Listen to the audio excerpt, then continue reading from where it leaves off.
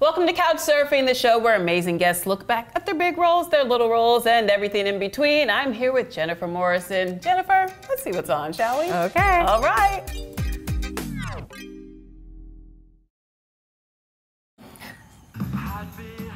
Oh boy, Dawson's Creek.